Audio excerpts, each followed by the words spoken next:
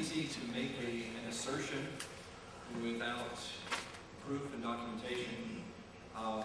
Dan Brown in Da Vinci Code made a similar accusation that not just the Trinity, but the deity of Christ was invented at the Nicene Council.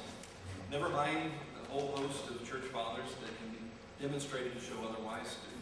No matter what the scriptures themselves actually show, you can make all kinds of assertions, and it takes more than 5 seconds to try to give a response to these various assertions all over the map. I'll try to address a few of them, and I would invite you to investigate them for yourselves.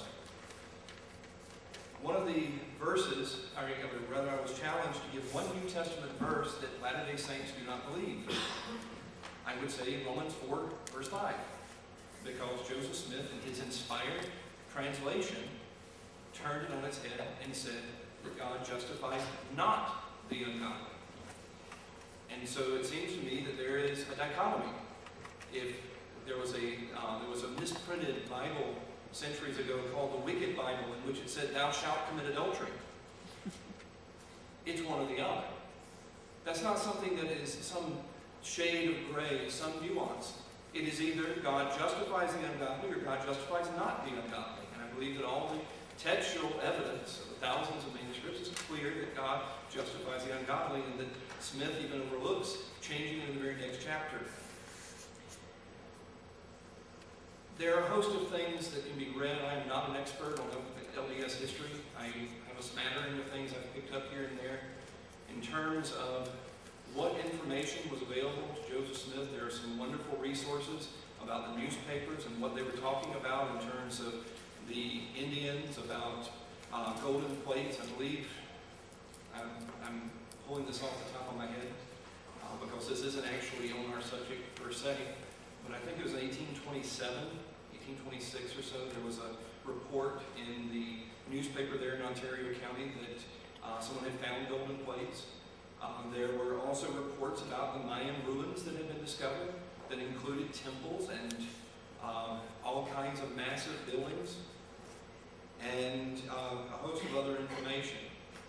I think that the standard has to be not what might prove it, but what is the totality. People claim Nostradamus predicted that September 11th would happen.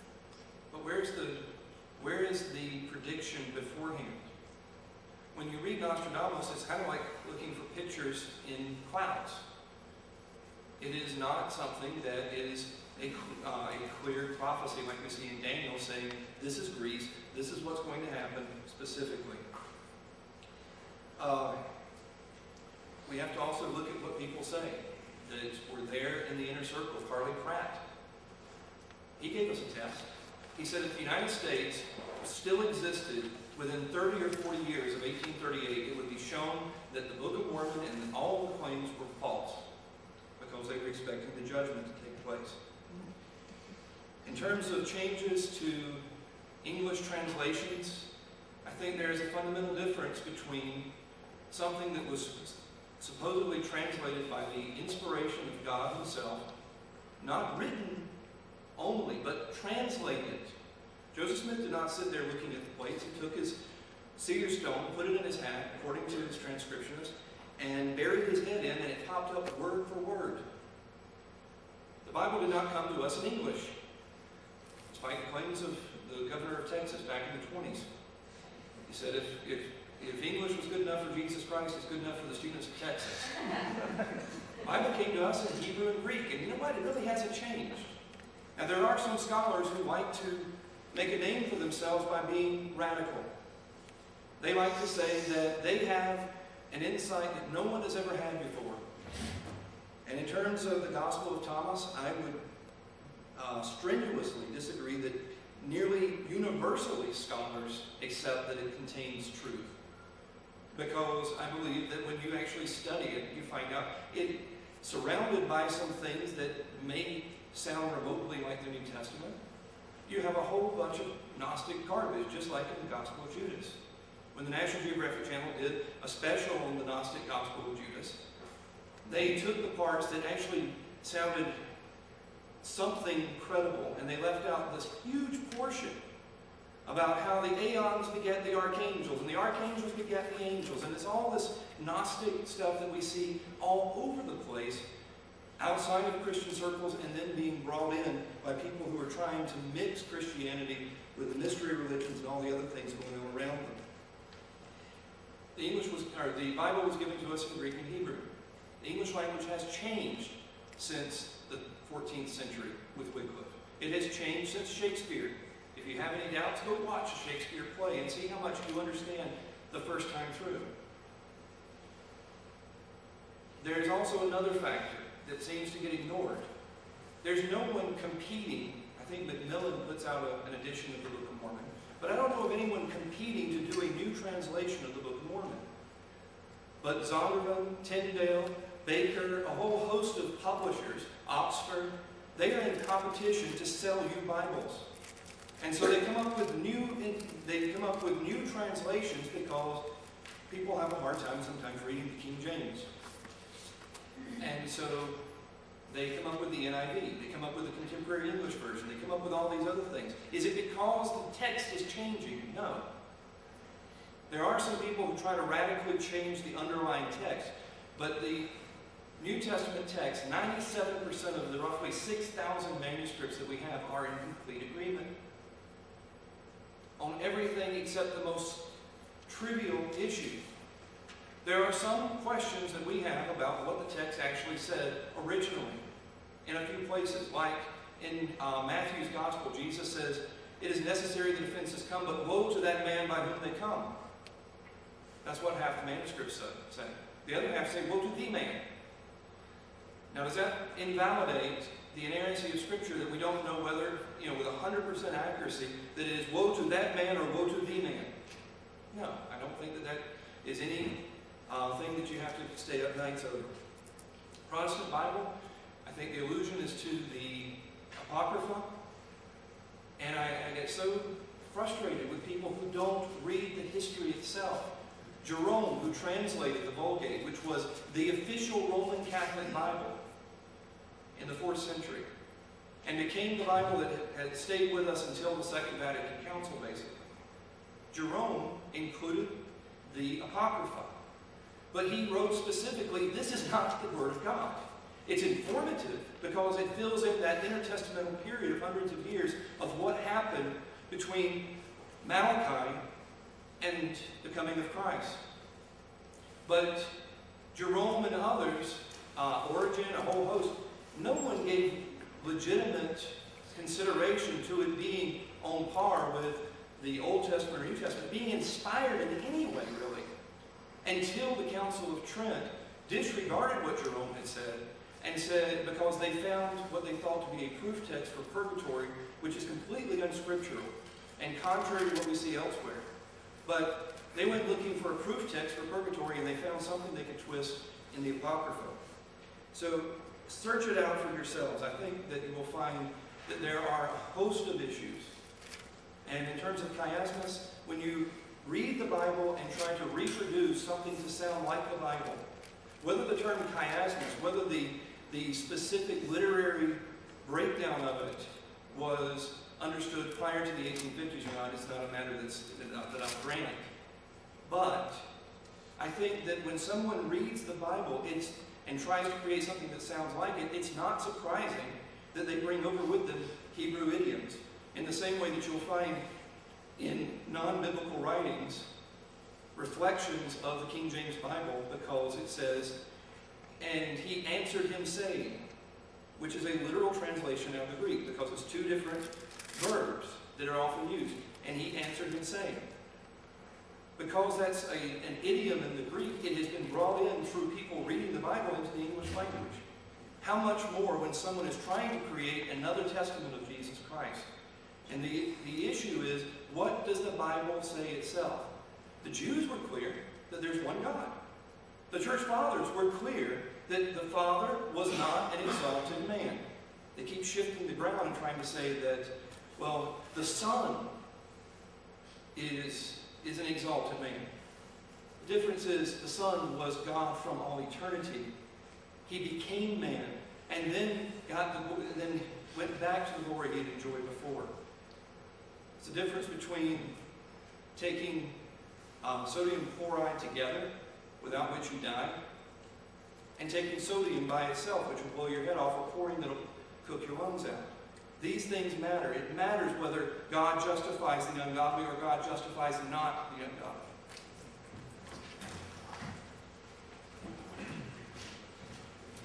We will now take a 5-minute break.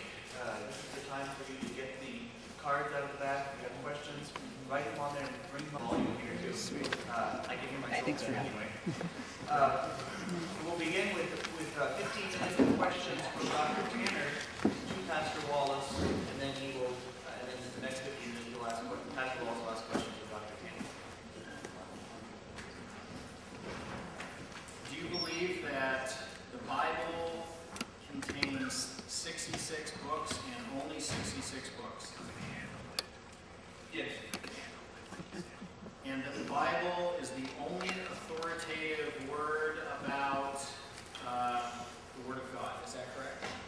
I believe it's our only infallible rule of faith and practice. I think that the writings of Josephus, for instance, the Apocrypha, things that deal with the historical background, some especially ancient Near Eastern texts, such as the Epic of Gilgamesh, the Numeralish, things like that. I think they're informative. I think that they help us understand the ancient treaty structures. I think they help us understand some of the context of the ancient world around us. But there's a difference between them and the Word of God. Could you state which verse it is in the Bible that says that those 66 books are the only ones that are to be included? I think there's a fundamental problem with those who try to give the church authority over the Scriptures. The Old Testament is clearly attested in the New Testament. It is what was clearly accepted by the Jews. It was formalized, at least according to many historians, at the Council of Amiens at the end of the 1st century AD. But you also have, but then you get to the New Testament. How do you know what is in the New Testament? The people that Paul sent his letters to, these letters didn't simply materialize out of thin air. They were carried by people like Timothy. They knew Paul. They knew what he had written. He sent them by the hands of the people who they recognized as working with him. And, I think that the book written about 180 AD by Irenaeus is very helpful. The Gnostic Gospels that claim to be written by Judas, Thomas, Peter, a whole host of others, Irenaeus' response is, you're too late. We were taught by the men who were taught by the apostles. We know that Paul wrote these things. You find very little question about what the canon of the New Testament was from the earliest times. 144 AD, Marcion already had almost the entire Pauline corpus, plus the Gospel of Luke, and the Diatessaron, 170 AD, with all 4 Gospels. You have the Auditorium fragment in the 1st century listing all 4 Gospels. I believe all of Paul's letters.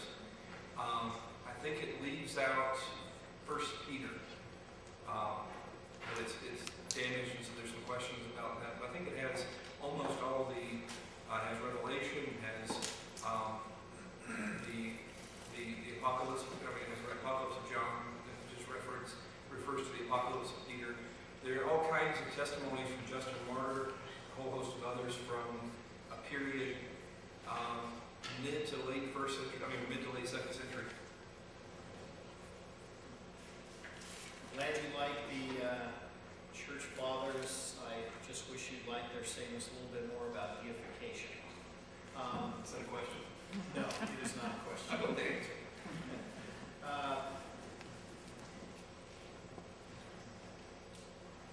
If the Bible is the complete Word of God, and the Apocrypha was part of the Bible for so very long, and you don't see the Apocrypha as the Word of God or inspired, don't you have some kind of a contradiction there?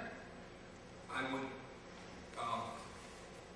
it's not my turn to ask questions, but my response would basically be the question, what council of Jews or Christians prior to the 16th century ever claimed that the Apocrypha was the Word of God? It's not there.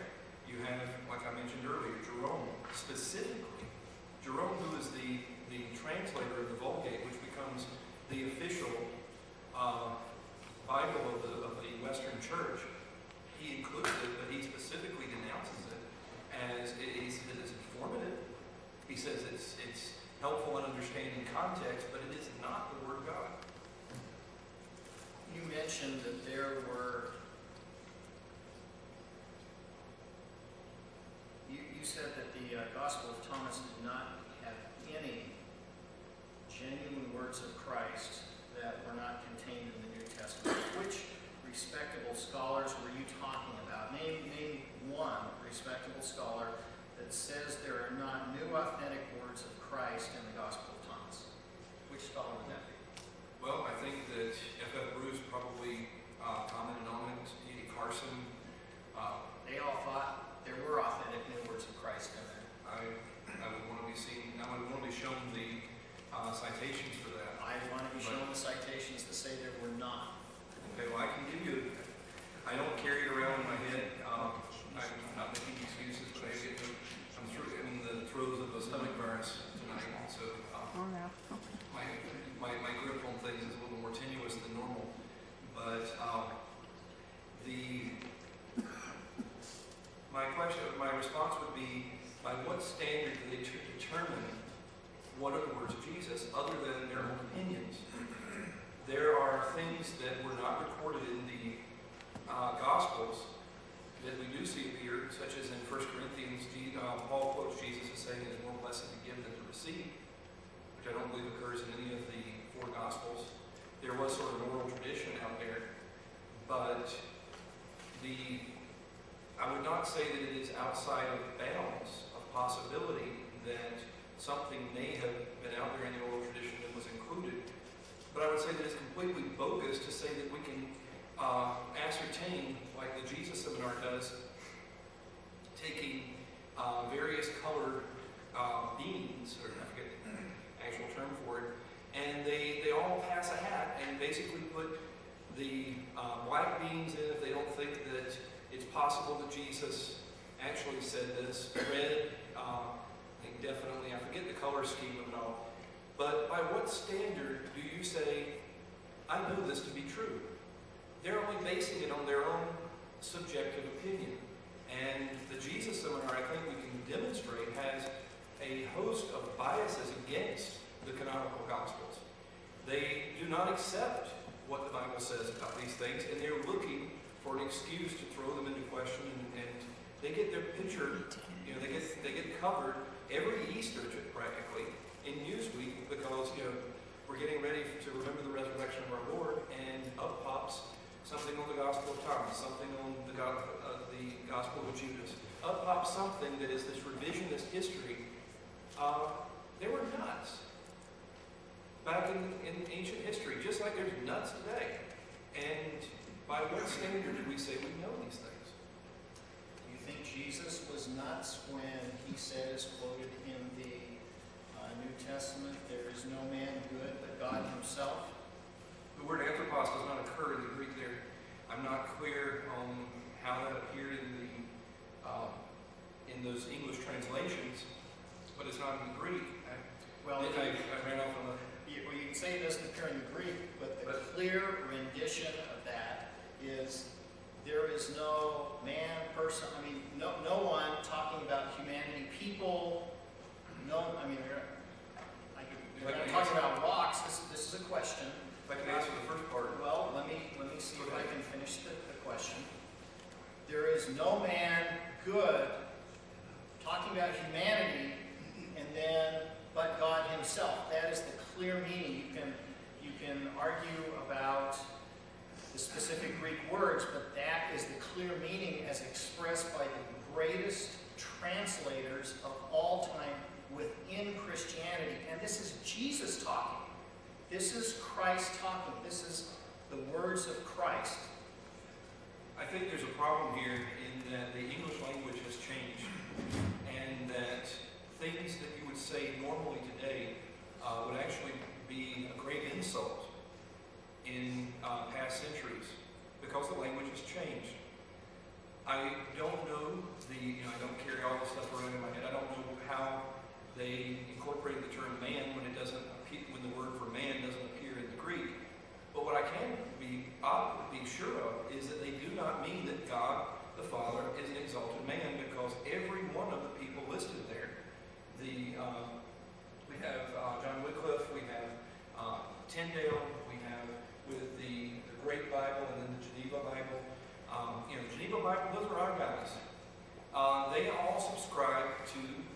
Nicene Creed. They all are very clear. John Calvin, the inspiration of the force behind the reading of the Bible. You read his works, and there is no place in there that you will find that the Father is an exalted man.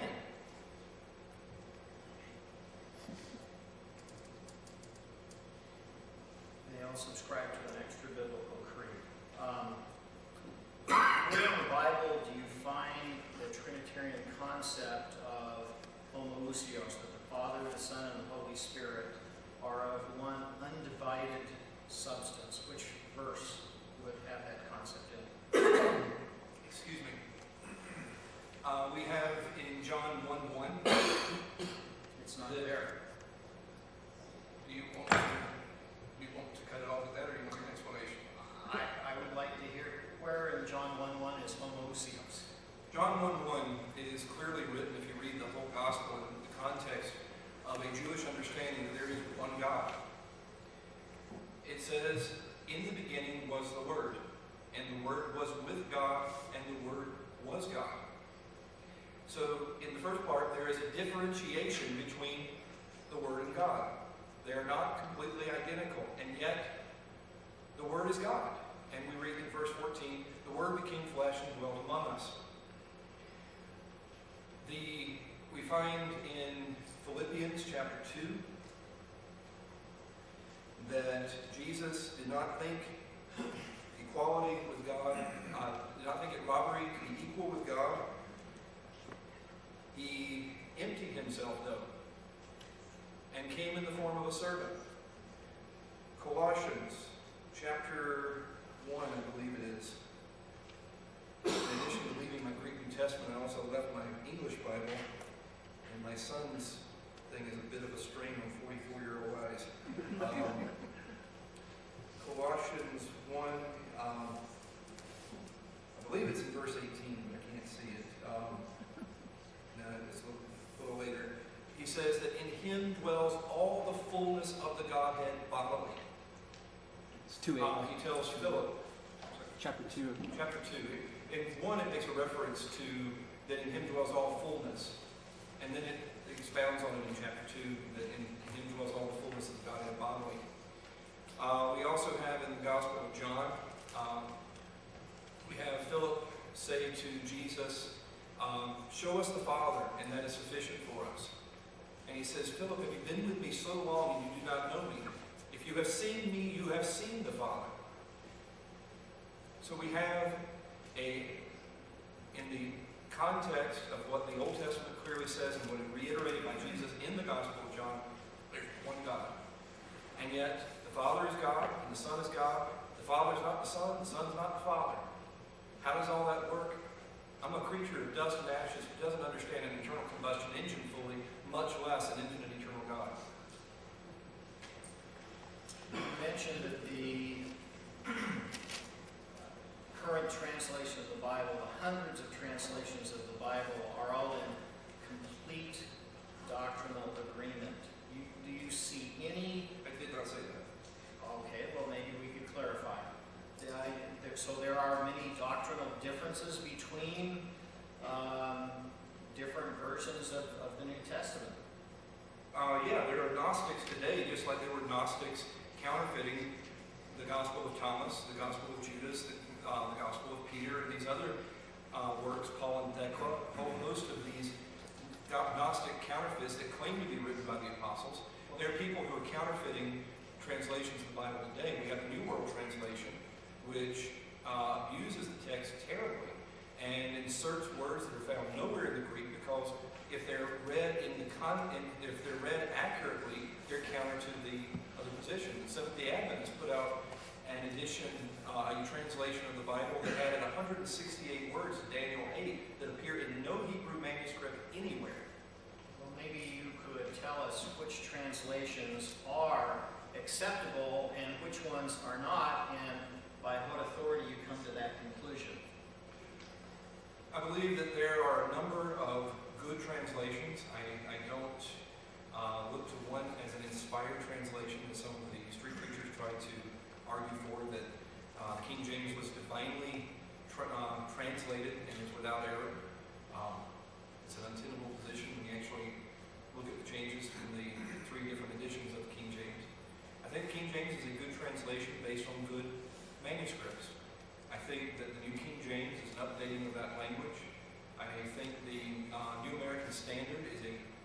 Bible. I have differences with them in some of their selection of texts. The pericope de adultera, the end of John 7, beginning of John 8, where they believe, they'll have footnotes in the NASB or in the NIV saying that the oldest and best manuscripts do not include this. I think that they are being very, very rash in their dismissal of these things, when the clear testimony of someone like Jerome, who had older manuscripts and much better manuscripts than they did, said that he found some that did not include it. This is the woman called adultery. But he found many that did, and there was no question. It was a Catholically, in the small c sense, a Catholically accepted passage. And so, I think that there are some that take, I don't like the Revised Standard Version. It's based on the Westcott Hort. I don't like the Westcott Hort text, critical text of the New Testament. I think that there are good ones like the NASB, English Standard Version. I've heard some good things. I'm not that familiar with it, but it's based on the NRSV, which is not all that good. So there's some good ones. There are some that are, I think, extremely speculative. Okay, we will now have 15 minutes of questions from Pastor Wallace to Dr. Tanner. Do you believe that the Bible is unclear on the subject of whether homosexuality is a sin? No, it's quite clear. And yet there are many people who would argue that point. There's a disagreement. Is that a lack of clarity in the text, or is that a lack of submission to the text? And you're asking me to speak for people who interpret the text in Catholicism and Protestant denominations and within the LDS faith. I can't speak for them. But do you believe that it is reasonable to say, well, there are differences of opinion on this, and therefore the text is unclear, it cannot be authoritative? I see a very straightforward, although it has been watered down in some of the newer versions of the Bible, but I see a pretty straightforward statement by Paul condemning homosexuality and homosexual actions. There's just no question. Let's shift gears. There are people who deny that the Bible teaches the deity of Christ. A slightly different question than what we were talking about. Jehovah's Witnesses say that Jesus is not the Almighty God, He is a mighty God. Do you believe that the Scriptures are unclear that Jesus Christ is fully divine? No, I don't think the Scriptures are unclear on that point. They say that Jesus is the divine Son of God the Father. And so how is it that they don't understand that when it has been pointed out to at least the long time? How do you explain someone who has clearly been shown what the Bible says and then disregards it? How do you understand that? I have that same question when I've talked to people at Kingdom Halls before. Again, you're asking me to tell you why they believe as they do. I'm not sure I can do that. I can belabor the point with the Second Amendment. I won't do that. I won't push you for your political affiliations there. But there are differences of opinion. How would you respond to someone, I hope I'm not confusing brothers here, how would you respond to Dan Lafferty believing that God had spoken to him in a still small voice telling him to kill his sister-in-law? To what authority would you point him to trying to contradict him? One of the major points, I believe, that God has expressed, and it's very clear in the Doctrine and Covenants, you can find it in the Book of Mormon, you can find it also in the Bible, is that people are not commanded to do something that is outside of their stewardship. People are not commanded. I have no control over your household. I should not be telling you how to run your home. You should not be telling me how to run my home, and it is no one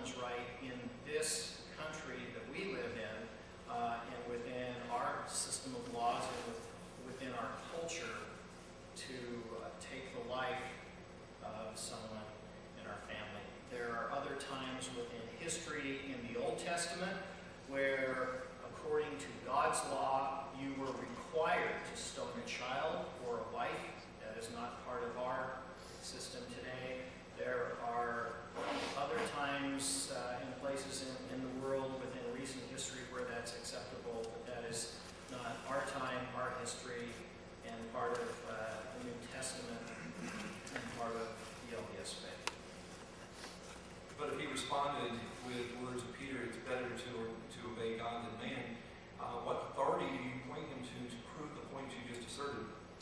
Within the Doctrine and Covenants, it tells us to honor and obey appropriate laws. Okay, so you would appeal to a text. I would appeal to Scripture. You mentioned deification. What church father ever taught that God the Father was an exalted man? There were many who had that concept. There were many church fathers who said that we were going to come to the full stature of Christ, and that Christ was going to have the full stature of God the Father. And so they didn't use the exact terminology. The concept is in the New Testament of Peter, and it was expressed by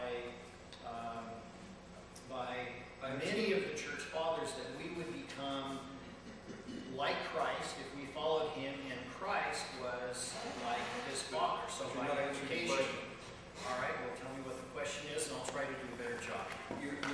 It is true that especially the Eastern fathers, the Greek-speaking fathers, I believe influenced by Platonism, had a very exalted view of what awaits Christians in heaven. But what is blurred here is that what church father ever taught that the Father, that Elohim was an exalted man? You liked Irenaeus, he had that concept, and you don't have to go any farther than the Bible. In Genesis chapter 1, verses 26 and 27. Well, where in Irenaeus do you find him say that the Father is an exalted man? He doesn't use that specific phrase in English, but he says, we will be, for the fourth time, exalted like Christ, just as Christ will be exalted like the Father. That's what they say, and you can come to that conclusion. Hebrews chapter 1, let's try the New Testament. Perhaps that's a little easier for you to see, because many of the early church fathers quoted that. In Hebrews chapter 1, verses 1 through 3, it says, God, meaning the Father, has in these days spoken to us by his Son, who being in the express image of his Father's person. I mean, that's the gist you get out of there. Christ is in the express image of his Father's person.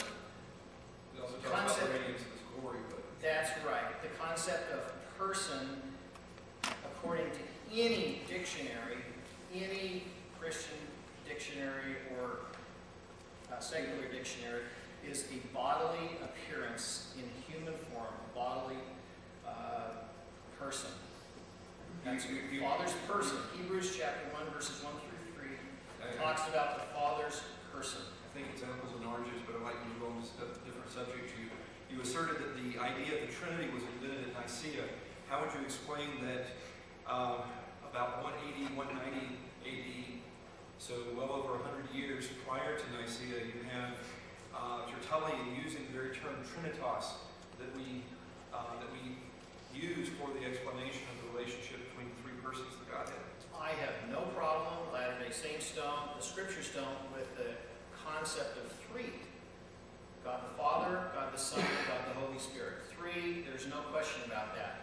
The issue of homoousios, of one undivided substance, is not in the first chapter of John, and it is not, according to all Protestant scholars, in any verse in the New Testament. It is not there, and that's what was invented in the Nicene Creed in consider James White a New Testament scholar? I've had a lot of discussions with James White, and I have respect for James White. I'll leave it at that.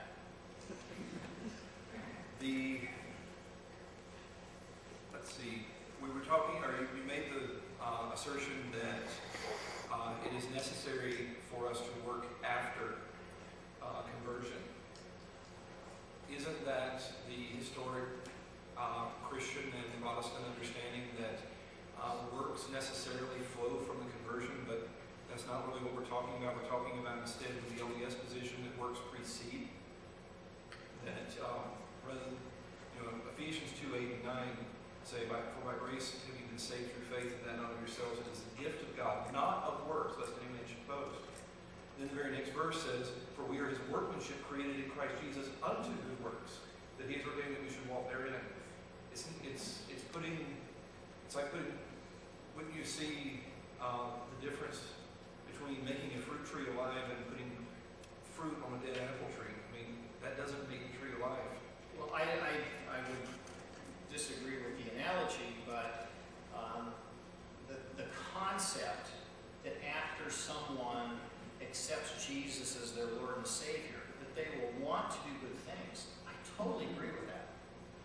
But we read in 1 Peter chapter 2, verse 2, in the versions that don't have the deleted language that was unacceptable to Protestant faith, the concept that after people have accepted Christ, they will grow into salvation. It's a growing process. And I understand why some would want to delete that, because it's an idea that runs rampant today, that you're automatically saved and instantaneously saved. But it is a process according to the Apostle Peter, as he stated it in the New Testament, which I believe what would be the authoritative. I want to squeeze one more in here. I think we're almost out of time. What would be the LDS view of Hebrews 10, where it describes that by one sacrifice, Jesus has forever, and it's used as an accomplished act, he has perfected forever those that are being sanctified. I mean, we make a distinction between justification and sanctification. And we believe that we are as justified when we've been brought to faith in Christ as we will ever be. There is sanctification that follows from that. There's also acquittal on the last day. But that's a topic we can't squeeze in. But no, I understand. I understand what you mean. The LDS position, I think, is the one that Peter would express, and that is that no one is perfect. Repentance is required, and that's when we are able to take full advantage of the gift, and it is a gift. It is nothing that we can do ourselves. There's no Latter-day Saint who believes they can, by themselves, get to heaven, work their way into heaven. It takes the grace of God to get to heaven. God's grace is absolutely required. But the very verses that we have from the New Testament on the middle chart here say that God will not extend that grace or that gift to those who are unrighteous, those who do not obey him. Those in the New Testament who have already accepted him as their Savior. do I have time for one more? Just as a lead into the question, I don't know of anyone who would question that the unrighteous will be saved, but where do you find anywhere in Scripture that it is by a synergism of our righteousness with Christ, not wholly his righteousness?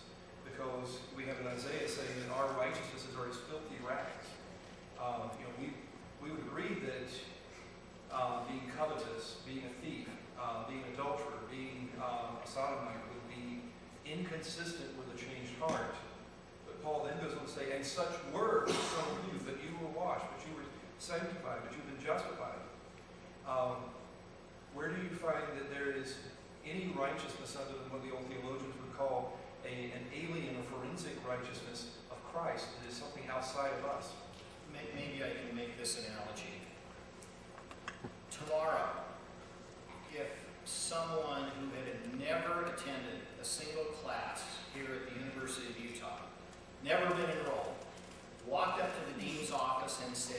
give me a diploma, they're not going to get one. If somebody who has gone all the way through all the classes that are required to get a diploma here goes to the dean's office and asks for one, they will be given one. They still cannot make a diploma themselves. It is something that is granted by a higher authority for doing the things required. It is still granted by a higher authority. It is not something a person can do on their own.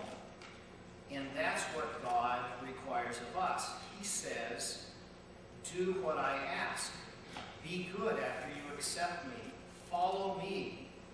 And that's why the statement was made by Paul to those in the New Testament that the unrighteous, he was talking to people who had accepted Christ. You have to follow what I've said. You have to keep the commandments. And if you stumble and fall, repent. And then the grace will be given to you. It will then be extended.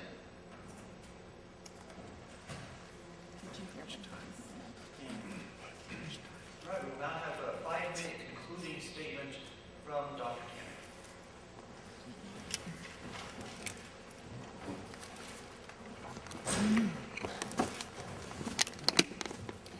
I would like to thank Pastor Wallace for giving me the opportunity to be here today, and for all of you for taking the time on this late Friday night to be here. I would like to say that the position that the Church of Jesus Christ of Latter-day Saints has is one of clarification, one of continued revelation, one that God has not shut the heavens and continues to speak to us today to help us understand His will and His work. If you were living at the time of Abraham and said, there will be nothing else, much of the Old Testament and the New Testament would be lost to you if you shut it off. If you lived at the time of Moses or any of the other great prophets and said, there will be no more revelation from here on out, you would have lost a great deal. If you lived at the time of Christ, at the very beginning, during Christ's lifetime, and said, there will be no new scripture, you would miss out on much of what we now have in the New Testament, because it was written, some of it, as late as 100 AD, according to scholars.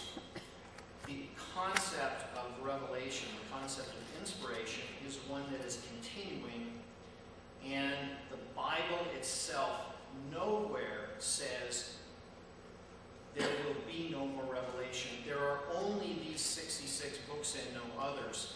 God can never speak again. The book of Revelation specifically talks about prophets who will come in the last days, two in particular. Presumably they have something inspired to say that is not contained even in the last book of the New Testament, the book of Revelation. And Paul especially talked about looking forward in Corinthians to clarity, not through a glass darkly, but to clarity in the future when Christ would come again. Certainly, new revelation was anticipated and expected by the New Testament apostles, prophets, by Christ himself. Thank you.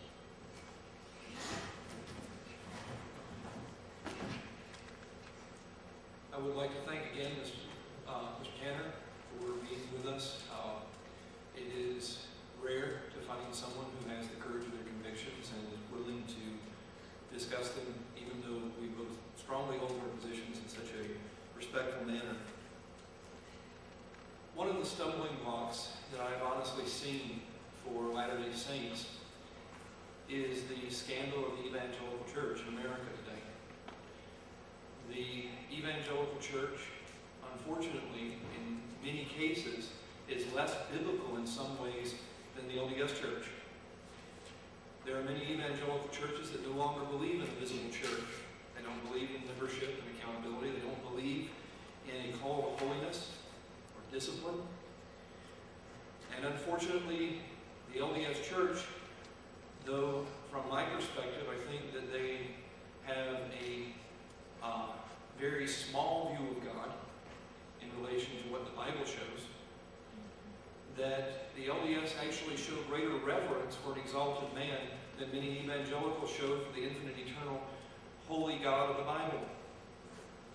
There's an emphasis on family. There's an emphasis on the Sabbath. Unfortunately, for many evangelicals, you mention the Sabbath and they just start hissing at you, legalism. They talk about tithing, worshiping God with your resources. Honestly, if I was a Latter-day Saint, looking at things from a horizontal perspective, looking at this world, I would be hesitant to consider any of the claims of evangelicals. The problem is that even at its best times, the church has always been made up of sinners. I think that we may be about to go through a time of refinement in the American church, because it may be illegal for us to talk about the things we've talked about tonight, for both of us. Though there are problems among many evangelical churches, there are also faithful churches. And you cannot simply look at other people's problems and kick up dust over there to avoid looking at your own issues. I believe that there are many vertical issues in terms of who is God, who is man, what is sin, who is Jesus Christ, what is salvation. I think that Mormonism presents a different God and a different gospel, one that talks about being moral. In an immoral world, that is a tempting thing. But the reality is, we cannot make ourselves moral. We can make ourselves Pharisees. We can try to establish our own righteousness and not submit to the righteousness of Christ. But what did Jesus say to the unbelieving Jews? They said, we have Abraham as our father. He said, if Abraham were your father, you would believe me. And they go on and they say, we have one as our father, even God. He said, you are of your father the devil. There's a difference. The Pharisees were religious. They were moral. They read their Bibles. They said their prayers. They gave their tithes. They offered worship. But there was no change of heart. God has to bring that. What I call you to is to read the Bible for yourself. Don't take my word for it or anybody else's word. We had an atheist on our television program last week and the week before. And basically, he justifies not looking at the claims of Christ because there are all these other religions out there that are contrary. And if there's other interpretations and other claims, none of them can be true. It's a false conclusion. Just because there are counterfeits doesn't mean there's not a genuine. If you read the Bible for yourself, I believe you will find that God is not an exalted man, but he is glorious. Jesus humbled himself to become a man, suffered torture and abuse, take on the sins of his enemies, and lay down his life for those that hated him. That is radically different than a God helping good people save themselves by working really hard and grace being there when we've done all we can do, when we've denied ourselves of all ungodliness. The problem of legalism is that it says Jesus doesn't save you in your sins. You have to come out of your sins first. The lie of cheap grace is that God doesn't save you from your sins. He saves you in them, but he doesn't save you from them. The good news is that Jesus saves us in our sins, but he also saves us from them. And the reason Paul can say what he does in 1 Corinthians 6:9 is because such were some of you. But you have been washed. But you have been sanctified. But you have been justified. In the name of our Savior, Jesus Christ. Do not trust in your own heart. Jeremiah 17:9, the heart is deceitful above all things and desperately wicked. Who can know it? Proverbs 14:12, there's a way that seemeth right to a man, but the end thereof are the ways of death. Proverbs 28:26. He that trusteth in his own heart is a fool. Read the Bible for yourself. Taste and see. Don't look for all the excuses. Well, there's different people saying different things. There's different religions. There's this and that and the other. Read it for yourself and deal with Jesus Christ, because he is either who he says he is, as presented in the Gospels, or he is a lunatic, or he is a liar. I believe that when you study all these things for yourself, understanding that your life depends on the life of your children and your eternal condition, you will find that the Bible is not comparable to the LDS scriptures, because they present a different God, a different gospel.